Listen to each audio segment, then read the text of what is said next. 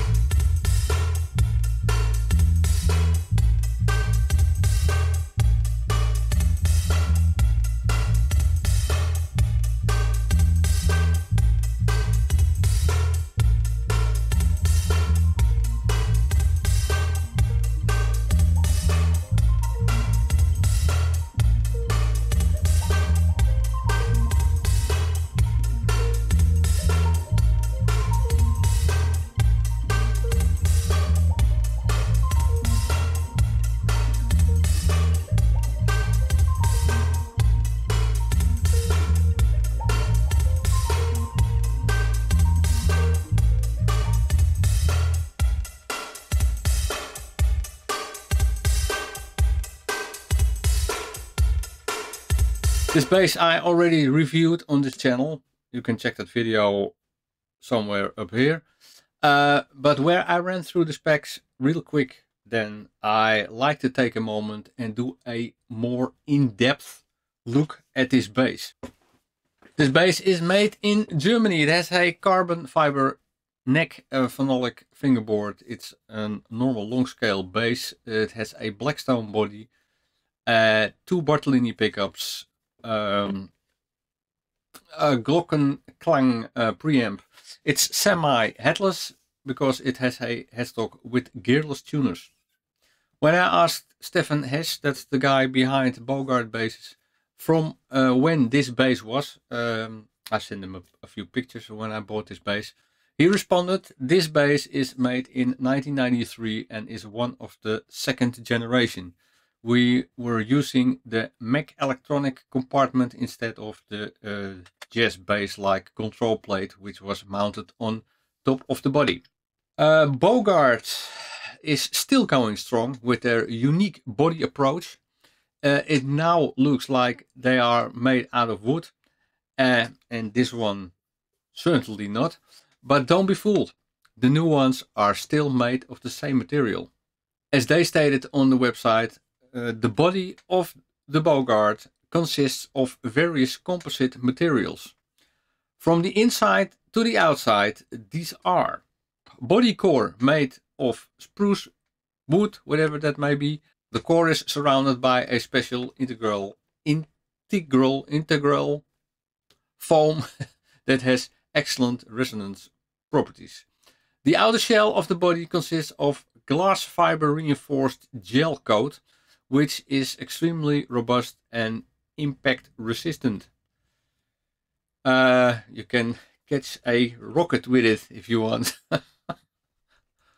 With the Bogart Classic, a fine wood veneer top is laminated onto the body. There you go. Okay, here is a more in-depth example how it sounds.